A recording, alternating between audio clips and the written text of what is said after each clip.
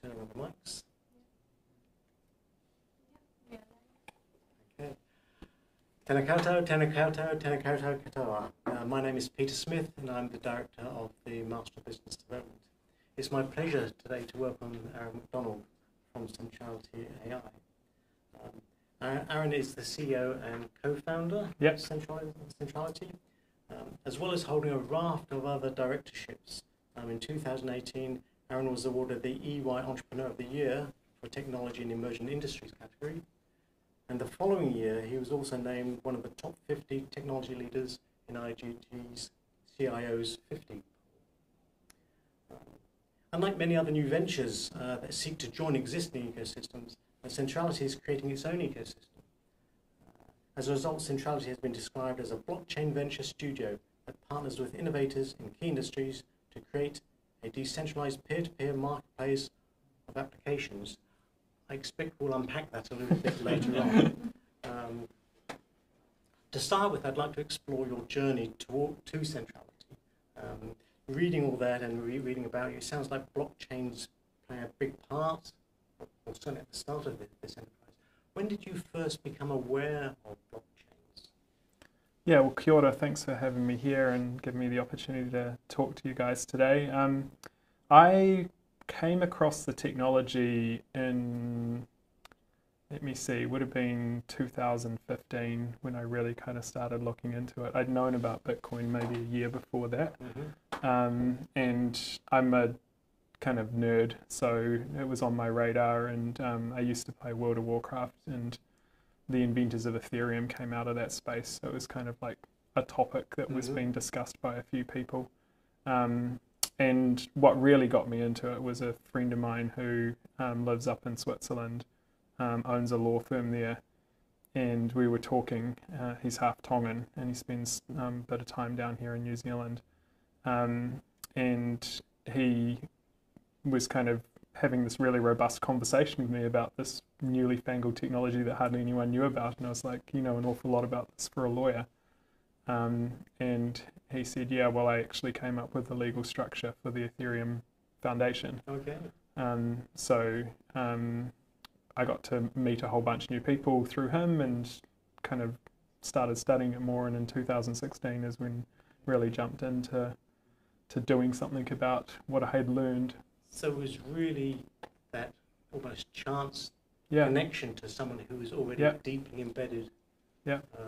And ironically, serendipity is one of those things that's, you know, almost a necessary ingredient for success in any venture. And they've studied, you know, all of the facets, as a famous Harvard study about the things that make a new venture successful. And pretty much you have to get everything right all the time and also be lucky. And the also be lucky bit is the thing that kind of, I guess, kind of happened here a little bit. Yeah. Lots of, you know, execution and hard work, but luckiness plays a part. But this wasn't your first venture? No.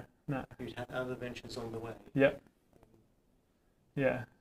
Were they technology companies as well? Yeah, so I have a technology background. I started out in engineering literally at the bottom, so I was digging trenches and laying cables for telecom back in the day. And I was fortunate enough to kind of step out of that role when broadband first came to the country, and I remember that well.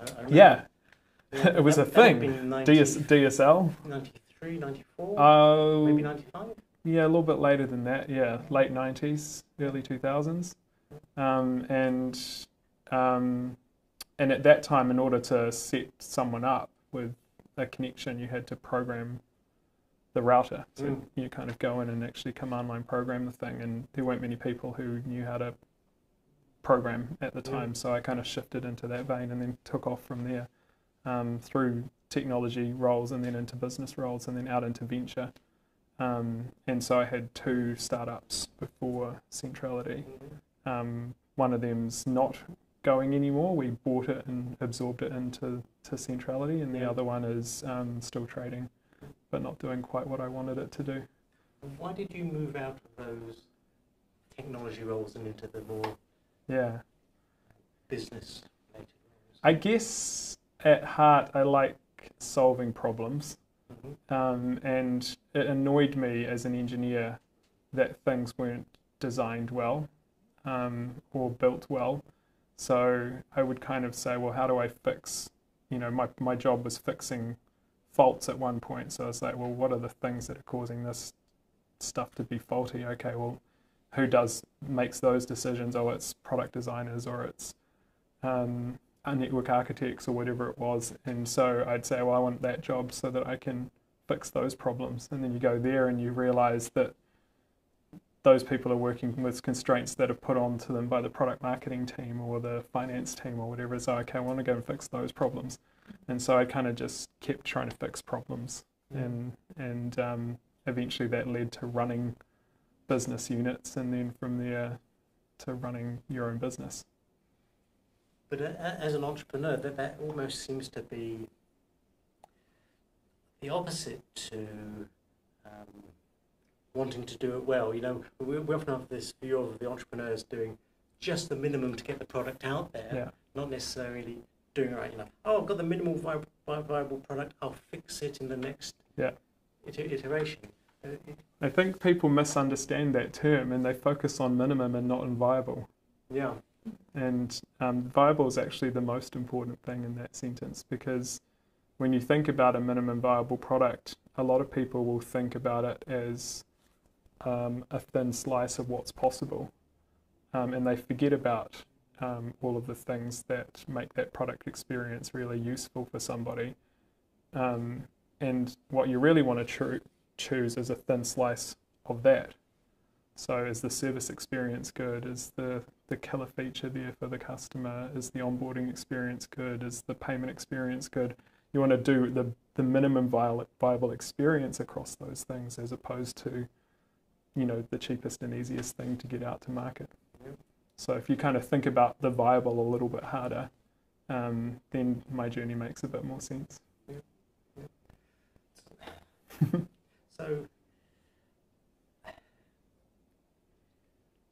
if we think about the centrality just for a moment, when you think about a company that's trying to produce its own ecosystem, minimal doesn't sit too comfortably with that. You kind of have to be something more than just minimal viable. Yeah, I can see. So can you tell us a little bit about why you went down the path you did with Centrality? Yeah, I think coming back to that first point we discussed about serendipity, so having spent time in a business enterprise, in senior roles in there, and then in corporate venture, and then out in startup land, I'd seen another problem that needed fixing, and that problem was actually, how do you reduce serendipity when you're starting a company? So having gone through two of those things myself, it was like, how can you resolve that problem? Because you see people executing really well on good ideas all the time, and it just doesn't happen for them. And in my mind, that was a problem that was only going to get worse, because these big platforms were taking the opportunity or the oxygen away from innovation by the way that they absorb capital, absorb talent, absorb other people's ideas into their machines. And so how could you possibly compete with that on a long enough scale if you were trying to build your own business? And so the point of Centrality was to solve the problem of serendipity. And to do that, you have to create an ecosystem. And so that was an outcome of trying to solve that problem. And the reason for creating the ecosystem is that if you look at the typical approach to venture,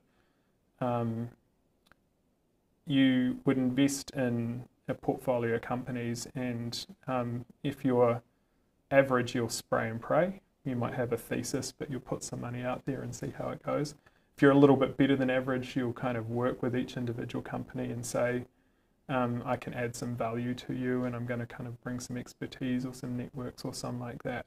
But what we thought was take it a next step is get those ventures to work with each other, and that builds resilience amongst them. And it does a whole bunch of other interesting things, like help you prove product market fit faster. If you've got a two-sided business model and you've got two ventures, one can supply assets on one side, one can supply assets on the other side, so you solve that problem quicker, and you start to create synergies that reduce that reliance on serendipity. It's interesting to hear you talk about serendipity, because the speaker, one of our earlier speakers, talked a lot about the need to be alert for luck and take advantage of it when you see those opportunities. Yeah. Do you find yourself looking for those serendipitous opportunities that you can take advantage of, or do you just try and build the ecosystem so you don't need to worry about that? I think you can't be a successful entrepreneur, and you certainly can't be successful at venture without having that in your brain. Like, my mind is consistently looking for those patterns. It's trying to find those matches. It's trying to find where that mesh happens. And so when we're out having conversations with people or doing research on things, it's always ticking over about where is the intersection between this and that, and how can this opportunity lead to that opportunity. Yeah. I've read that you're quite a reader. Are you eclectic in your reading, or do you just tend to focus on? Yeah, I wouldn't say I'm like a classical reader in that I'd sit down with a book and like read it cover to cover. That's not me. Almost all my reading's online, and I'll get really interested about a topic and then go super deep into that, and then really interested about another topic and go super deep into that. So I spend probably 25% of my day every day reading about what's happening out there, and if I can't do that during a normal day, I'll be doing it after hours. So you're inquisitive, and that makes it easier to spot the patterns? Yep. And, and it's not always kind of necessarily something that's directly related to what I'm doing. There'll be topics from, biotech through to quantum physics, through to mathematics, through to economics, or whatever it happens to be that's interesting, art, for example, right? And so having that kind of breadth of knowledge about what's out there helps you make those connections, I think. Yeah. I'm always fascinated by things, so it's good to be fascinated and inquisitive. Yeah. And that's the inquisitive part I see a lot in entrepreneurs. And I think that also goes against the stereotype of many entrepreneurs who are often seen as being monofocused. I've got this dream, I'm just going to pursue it hard out, and I'm not going to worry about anything outside of that. You have to have both, because the thing about being a successful entrepreneur is that no one's ever there to support you until you are successful, and, well, not no one, but the majority of the tide flows against you. And if you're doing something that's genuinely entrepreneurial, then the chances are that everyone's going to think you're doing the wrong thing. Because if you're doing something that somebody's already done, then you're not really being an entrepreneur. And if you're doing something that nobody's done, then no one believes it's possible. I think it's true. We have a question here from Prakar. He says, how do you gain momentum as a startup, especially in terms of finding clients and or developing your products or service? Yeah, it's an interesting question. I guess the simpler answer is it depends, because different startups are trying to do different things, right? And depending on the market you're trying to attack, your approach to winning customers in that market and building up your customer base is going to be different, right? The developing the product or service is a pretty universal thing, which is you start with problems to solve, and then you start to understand how customers view those problems and what you're trying to do, and then you build out of that. So everything has to come in product development or service development has to come back from a product market fit, which is kind of simple to say, but it's easy. It's harder to execute on because we naturally think our own ideas are the best ideas. And one of the most successful, all the successful product managers I've led or engaged with in my life are people who can really understand customers. So building a great product and service starts with understanding customers, and then understanding problems, and then understanding how your solution fits into solving those problems. And critically, being able to do that objectively. Yeah. So did you learn those lessons whilst you were at Gen I and Telecom Ventures? Yeah. So I learned a lot about product management actually from three people at Vodafone. A guy, Phil Patel, Kirsten Shalfoon, and Raj Watera, who were three managers who I worked with as I was coming out of engineering and sales into product. So they taught me a lot about the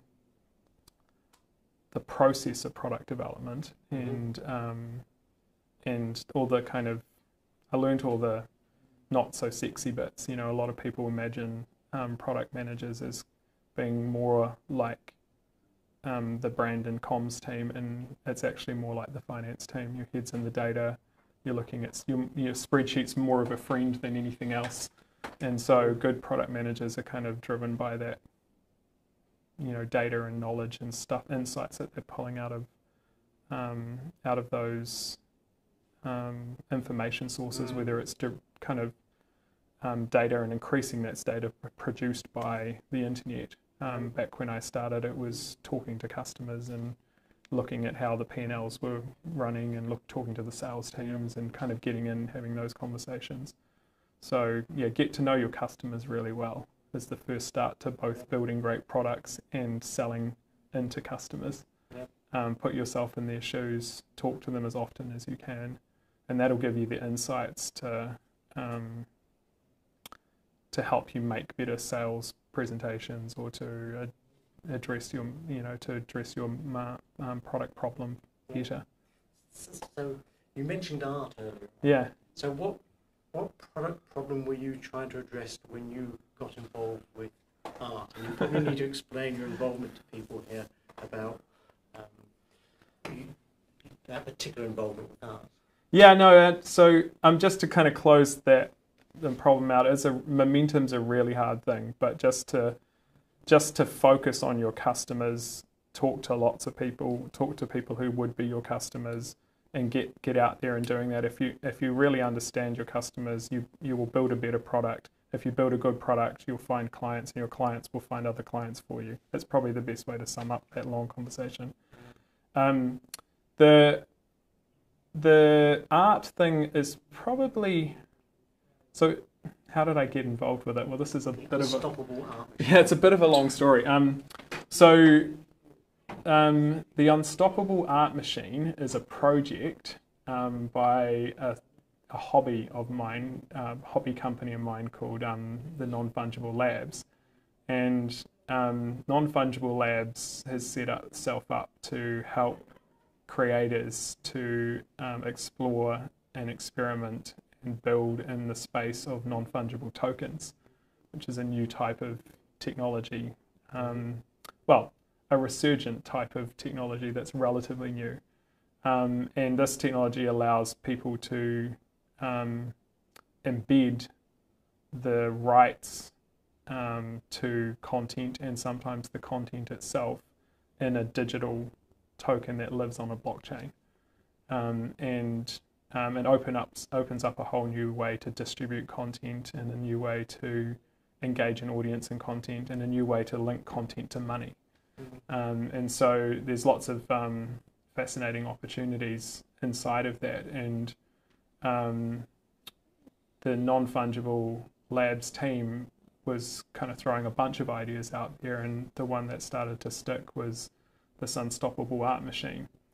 The Unstoppable Art Machine is a project where street artists create a piece of street art, and as part of creating that, they attach a QR code to it, and then they take a high-resolution digital image of the street art. And if you come and find that QR code, you can scan it and you can claim the non-fungible token that's associated with that physical piece of work. And then you can do what you like with it. People have been selling them for tens of thousands of dollars. Yeah. And in the States, millions. In the States, millions. Yeah. But the idea behind the project was, how do you get more people in the world to understand what a non-fungible token is so that we can increase the market size? And a good way to do that is to get people to create a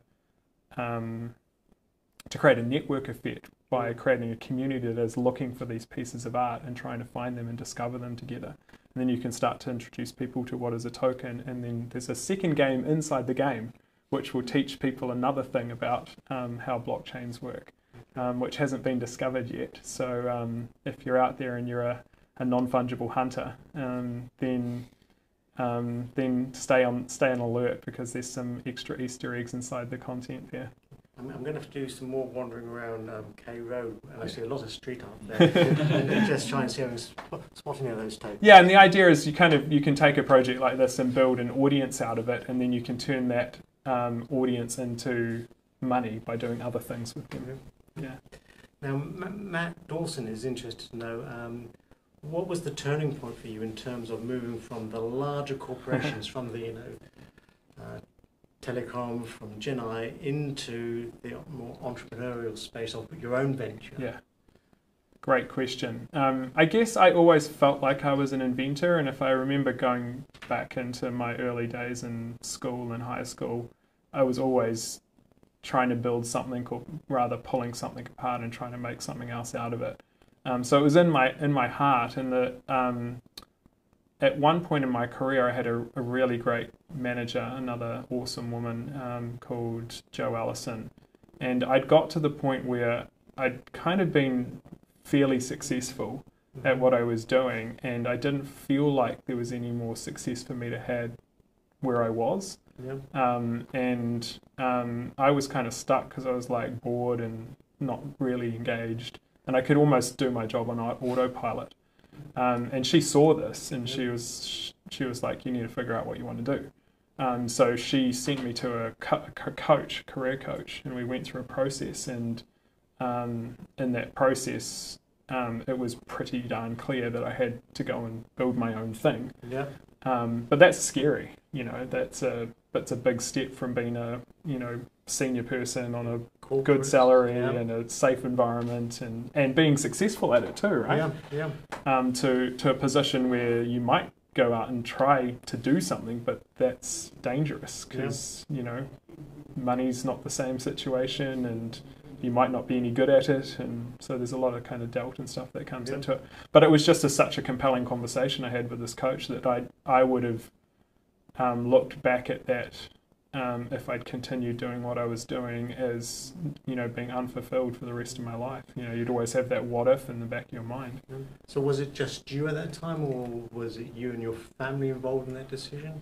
Yeah, I guess my family was involved in the decision because there's an economic conversation there, right? And starting a business is something that they'd have to commit to too. They would have to put up with the late nights. They'd have to put up with the lack of financial stability. They'd have to put up with all of the crankiness when things weren't going well. So yeah, and having family that's supportive in that process is really, really important. Charlotte, my wife, was amazing. She it was her credit card we were living on sometimes, and I don't think that going through this process, without having that family support would have been anywhere near as easy. Is she a bit of an entrepreneur as well, or is she just happy that you're the entrepreneur?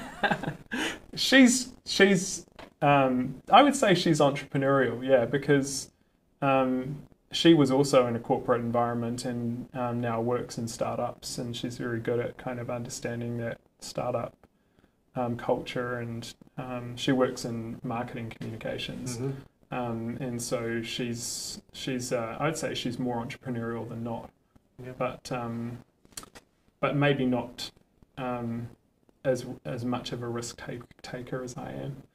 Yeah. You've talked a little bit about the people who, in some ways, changed your direction, and they've all come from big business. And you've talked about some of the lessons you've learned in big business, which you've taken into these new ventures. Yeah.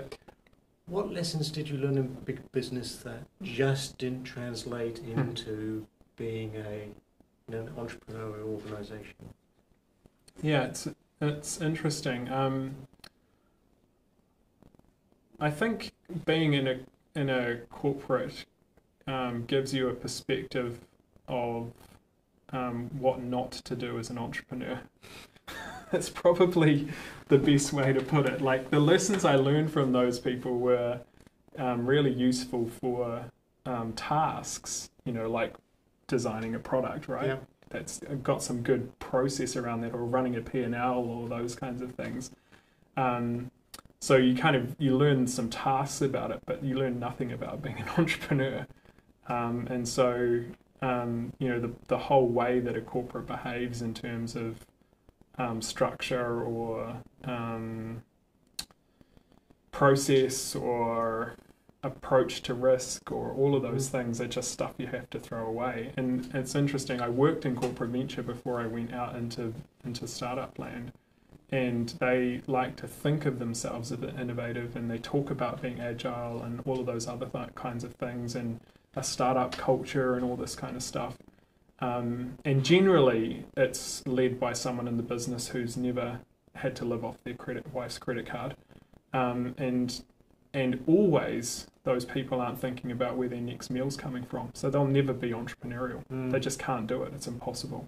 Anyone who stands up and says they can do it has never been a real entrepreneur.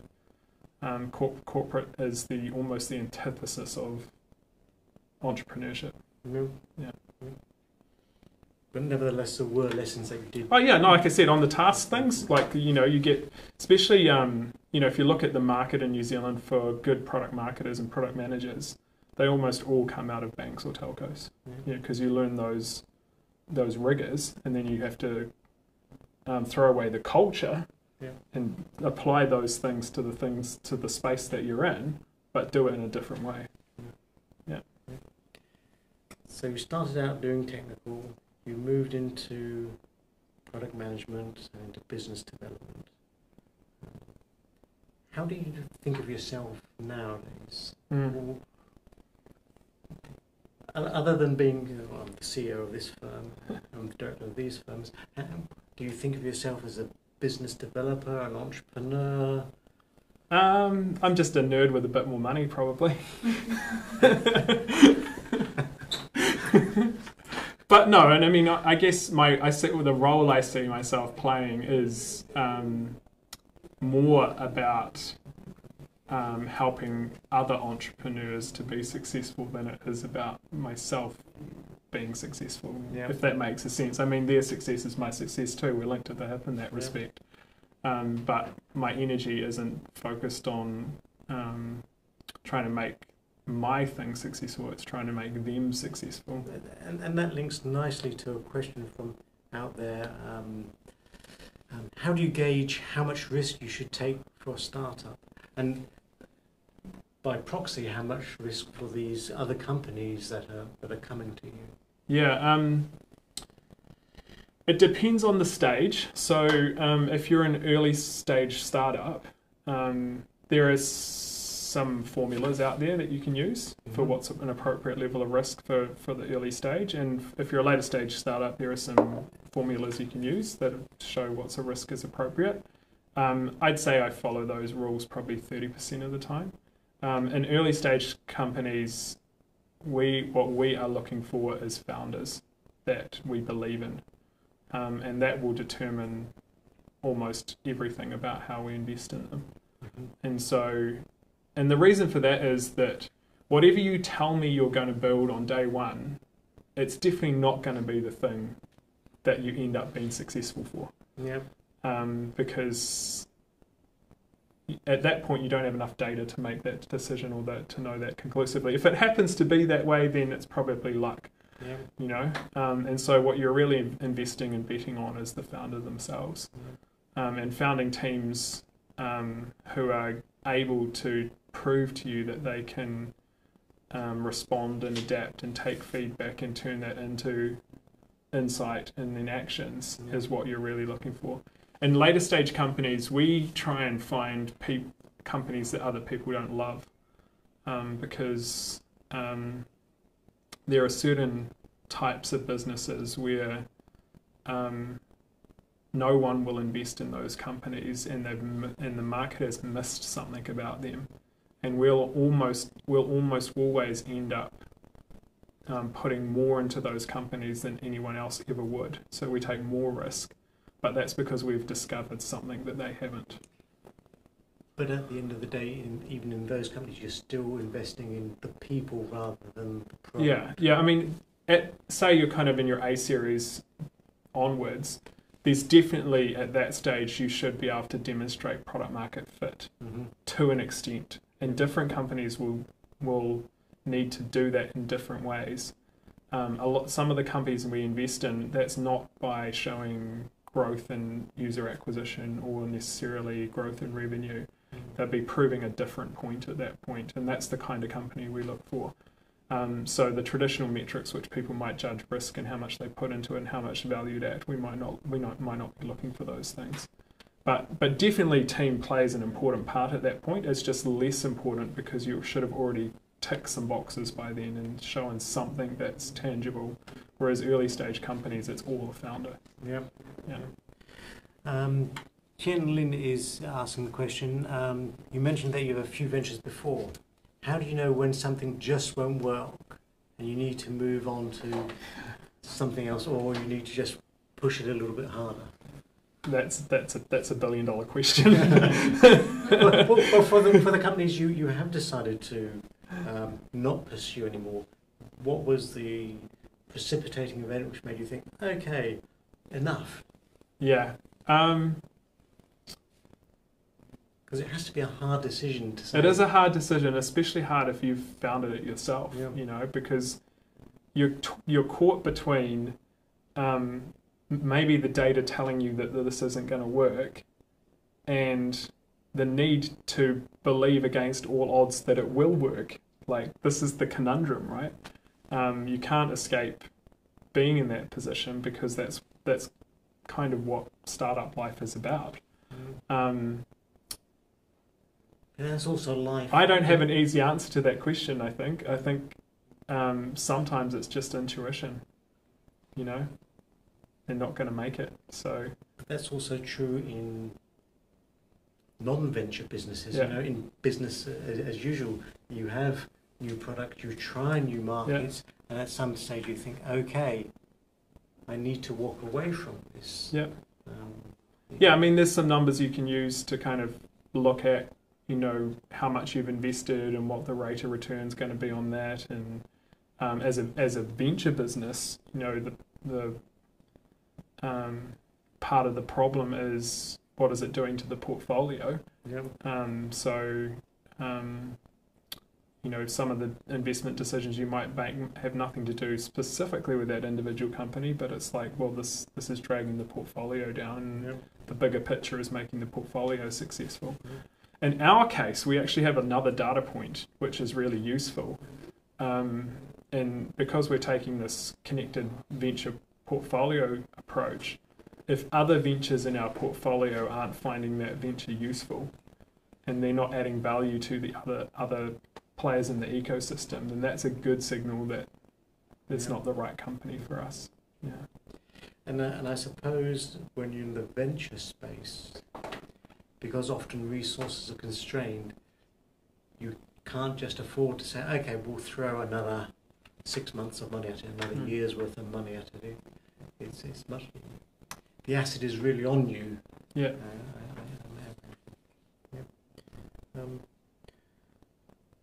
I wish I had a good answer for that one. Yeah. Is it just when it gets too painful? I mean, you could have, no, it can't just be that. Like, sometimes you just believe enough. And we've had a recent example of this with a founder that I almost gave up on a business that we thought was going to end up, going nowhere and we'd lose all our money on, and then just, turned around. Google's knocking on the door, and you're kind of like, well, we knew all along, but actually 2020 hindsight. Yeah. Now, many people might think of Centrality as being a New Zealand company, but I know you've got quite some involvement in Japan. How did that come about? Because it's not an obvious path to growth. Yeah, that was another bit of serendipity.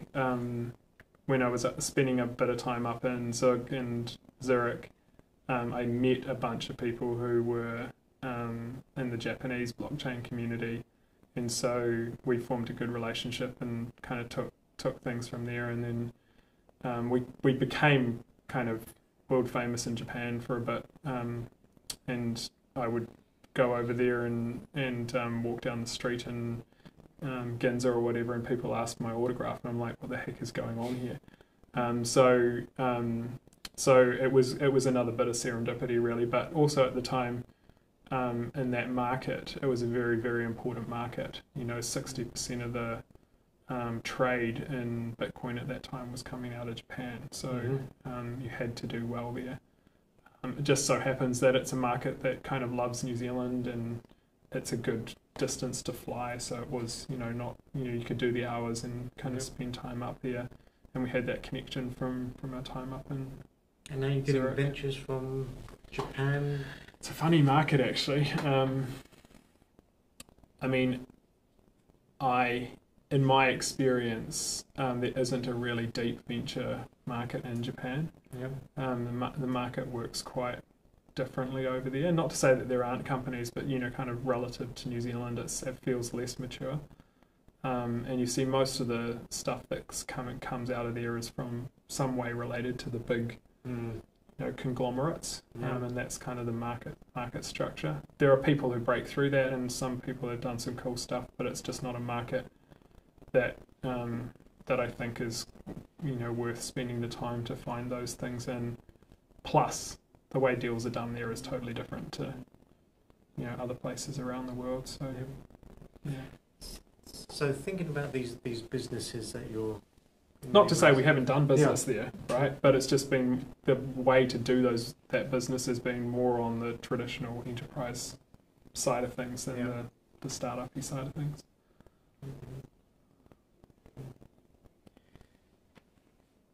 I've read that your master plan is to eventually make Centrality redundant by investing in open source technology to build your ecosystem. Yeah. What are you going to do when that happens?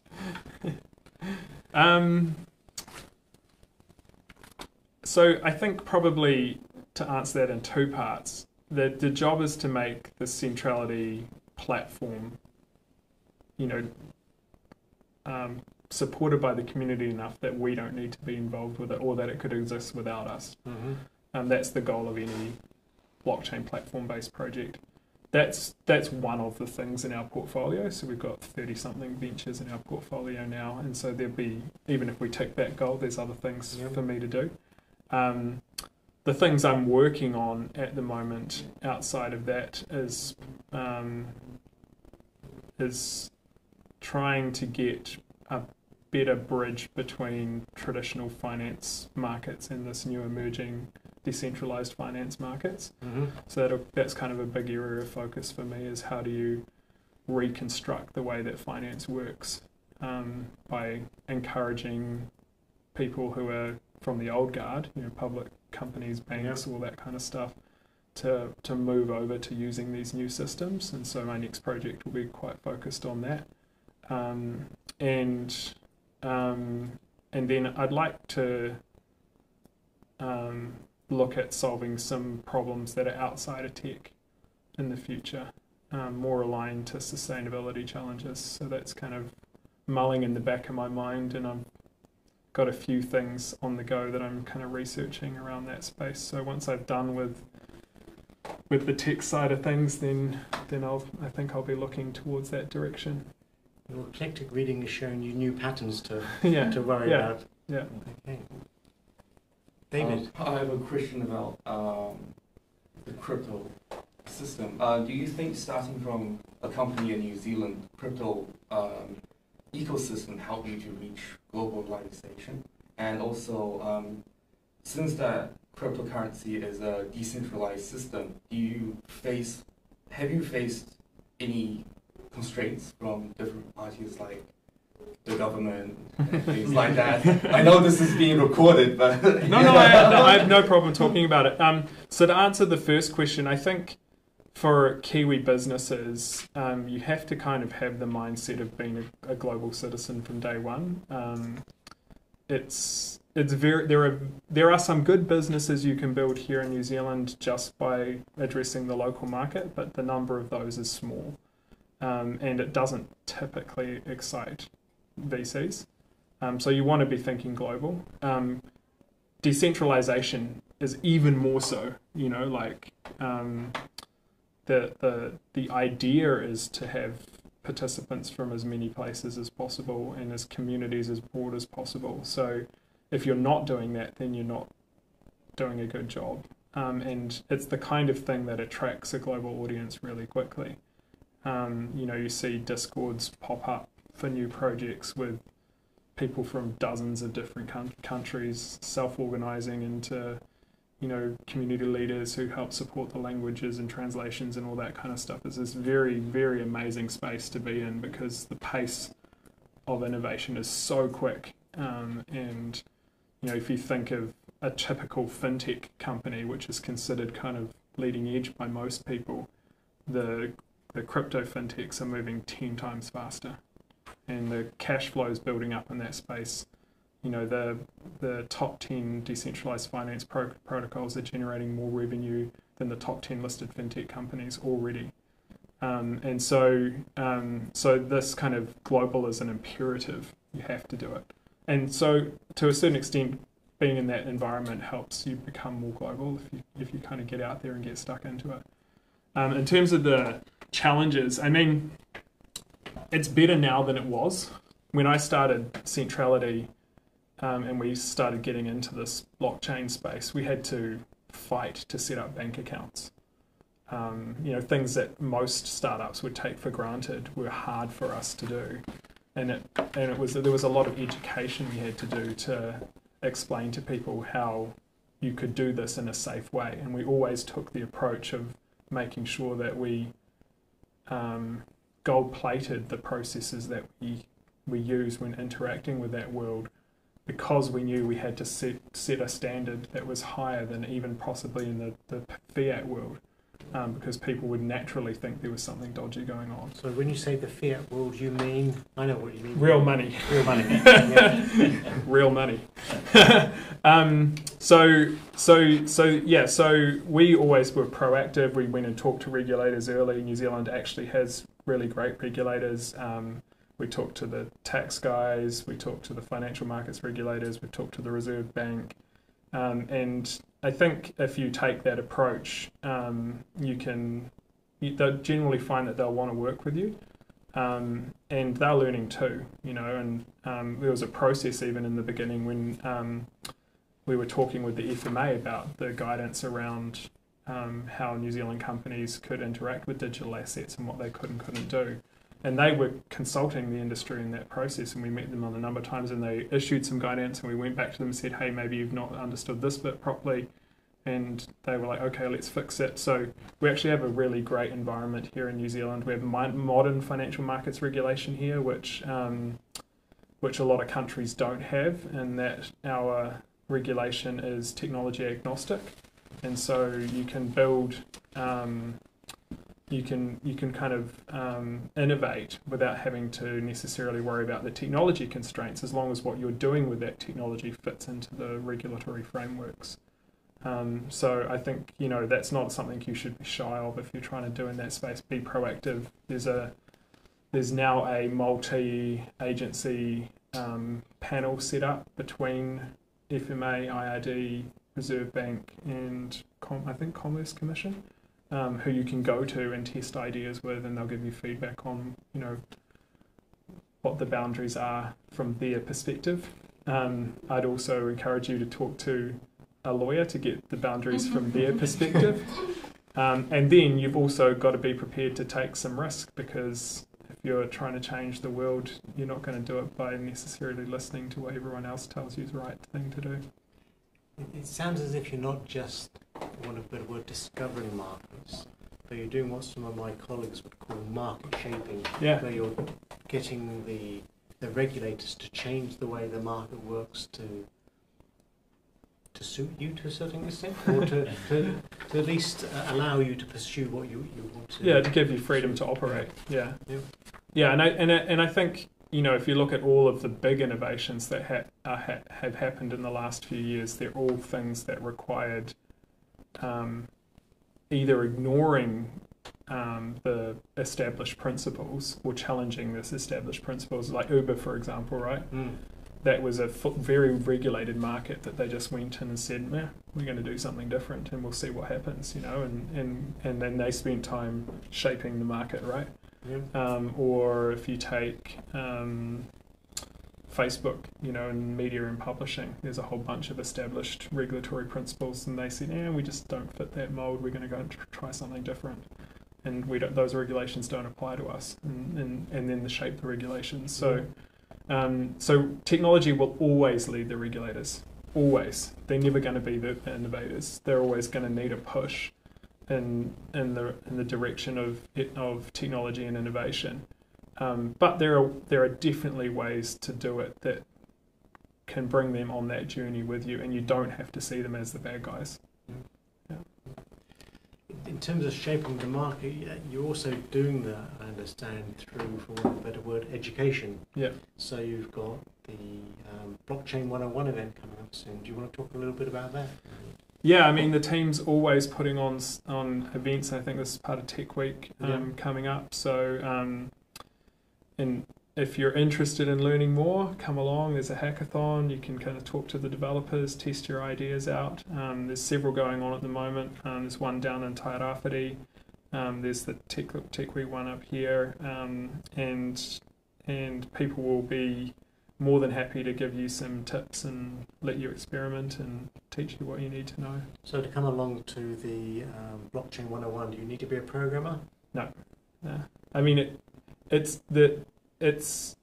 designed to allow programmers to experiment and hack, but you can be part of a team at a hackathon without knowing how to program, and every good startup needs people with business skills, people with product skills, people who can sell, and developers who can build.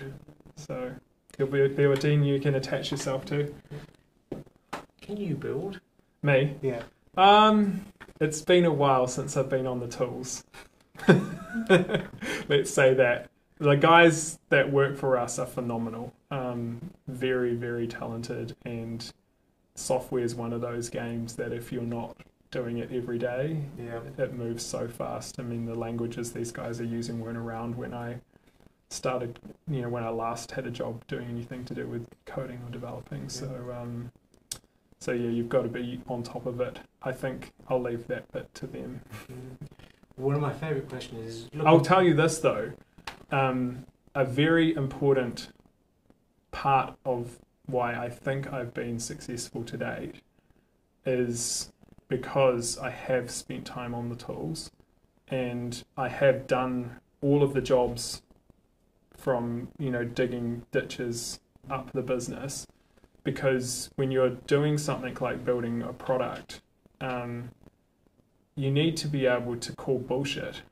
And if someone comes to me from the technology teams and says it's going to take this long to build this and cost this much money, I know enough that I can say that's bullshit. Or maybe you should think about doing it this way. And the same thing with when you're kind of doing the other side of things, building out your service experience or whatever it happens to be. If you've worked in those areas and you get the opportunity through your career before you go to be an entrepreneur to spend time, horizontally in the business, even if that means not going up the chain, take that opportunity, because those skills will make you a more successful entrepreneur, because you can call bullshit.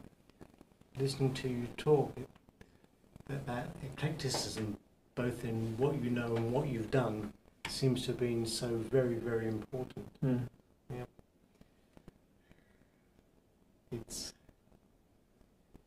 I think it's hard for young people starting out in business development or product management because they often tend to be very passionate about what's right in front of them. Yeah.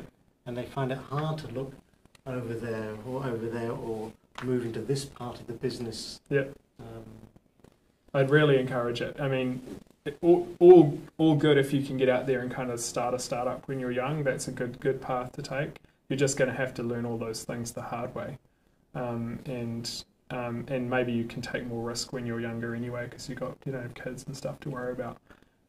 But if you are in that environment in a business now and you get the opportunity to work around the business, take it, even if it's not something that you want on your eventual career path. Like probably one of the most valuable things you can do is spend time in the service department. Mm-hmm. You know, and because you will understand customers way better there than anywhere else in the organisation. Yep. If you're in engineering, spend time in sales, because then you'll understand what customers really want from your products.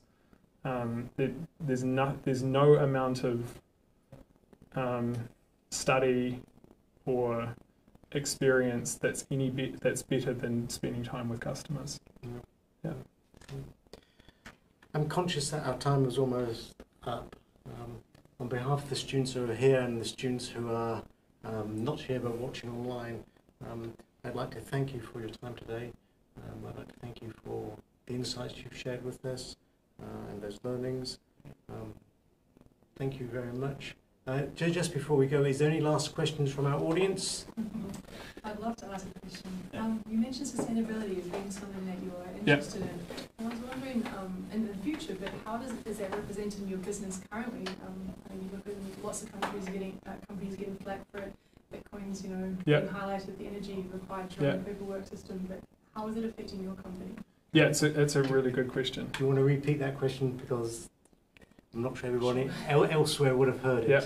So the question is, how do I approach sustainability from my own business, and in particular in a sector which has kind of got some flags around energy consumption?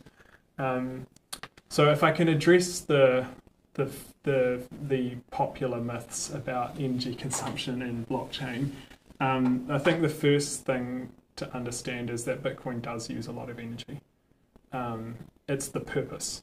Right, so the reason it is secure is because it's secured by the cost of energy, and so by design it consumes energy, and people might look at that as a bad thing, and in a certain perspective it kind of is, but you need to apply some relativity to that. So what Bitcoin's trying to do is replace gold. Gold is 8 times more energy inefficient than Bitcoin. And almost all of gold's energy is using fossil fuels, and particularly diesel. If you've seen any of those gold mining shows, they just have the cost of fuel is basically the floor price of gold. And as gold gets harder and harder to find, the cost of fuel goes up and up and up. That's the business model for gold. And so, but Bitcoin's much more efficient than that, 8 times more efficient. And also, it uses a lot of renewable energy. Most of the hotspots for mining Bitcoin are in areas with high amounts of renewable energy because it's the cheapest energy source and you want to find cheap energy. There's also an argument that it promotes the introduction of new green energy, because green energy typically fluctuates in terms of availability. It's really rainy, or it's really sunny, or it's really windy. And you can make a scheme viable by saying, well, at the time the grid doesn't need that energy, you can pump it into mining Bitcoins. And so you can see green energy growing as a result of that. Even if you don't believe any of that, and there's lots of people that do, there are lots of arbitrary, frivolous things that we do that waste energy. For example, gaming costs more energy than Bitcoin. Or do we really need games? What is that adding to society? And so people make these arbitrary things and they focus on Bitcoin because it's an easy target, because it's easy to measure the energy cost of it. But as humans, we're very good at kind of ignoring all the things that we do personally that contribute to bigger problems. Putting all of that aside, most of the blockchain projects and all of the ones that we invest in are moving to a thing called proof of stake, which has the same kind of energy footprint as any other technology application. So same as using Twitter or Facebook or whatever. And so it's 99% more energy efficient than what Bitcoin's model is. And that's the kind of technology that we're invested in. And on top of that, we invest in green tech companies. So one of our companies in our portfolio is Carbon Click, which is helping businesses to make offsetting carbon easy, build it into their e-commerce flows. And they've already planted the equivalent of, or offset the equivalent of 1 million trees so far. On top of that, for every person who works in our business, we more than double offset all of their work and personal carbon footprint. And so we're really committed to making sure that our individual footprint is negative. And projects like the Unstoppable Art Machine, for every NFT that's minted, we double offset that in carbon emissions. So, yeah. That's so cool. Once again, Aaron, thank you very much for your time and your wise words tonight. Thank you. Cheers.